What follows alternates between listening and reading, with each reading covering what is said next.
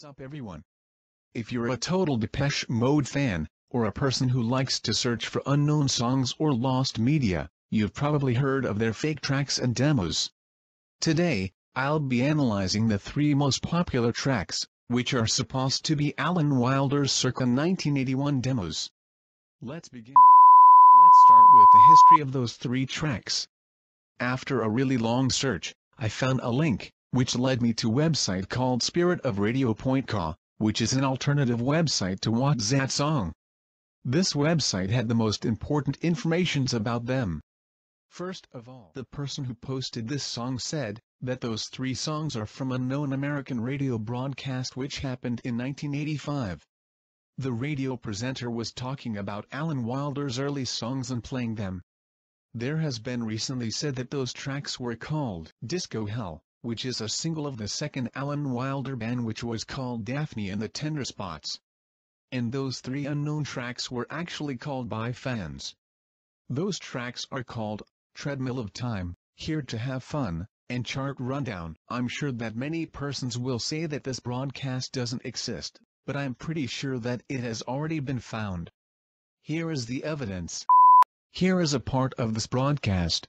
Left the Depeche Mode, one of the founder members and songwriters, and he was replaced by Alan Wilder, who's now happily ensconced in the band. But before he joined Depeche Mode, he was in an interesting little combo called Daphne and the Tender Spots. This is where we open up our blackmail cupboard and expose to you an early Alan Wilder recording called Disco Hell. This is the moment where my theory makes sense. DM LiveWiki said that this is probably an American recording of Disco Hell which was broadcasted in 1985. Which also makes sense when it's compared to comments from spiritofradio.co. A lot of people said that the ending of Chart Rundown has a voice saying bad. I compared ending of this song to the speaker of this radio broadcast, and here is the result. Bad. Now, listen to the radio speaker.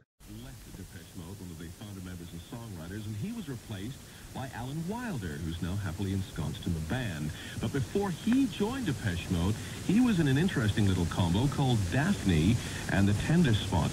Let's move into the theories about those songs. There are a lot of theories and hoaxes about those 3 songs.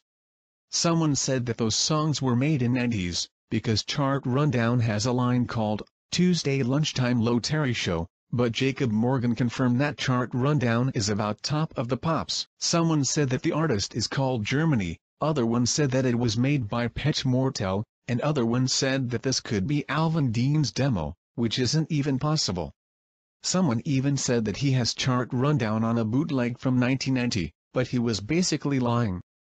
Those all informations here are hoaxes. Let's move now into the memory bank lead. There has been also recently said that a band called Memory Bank made those 3 songs in Southampton in 1988. This lead basically came from nowhere, and the band member, Tim Addy, claimed this song as his, but it is a total hoax. Like and subscribe my channel if you like my content, and see you in the next video.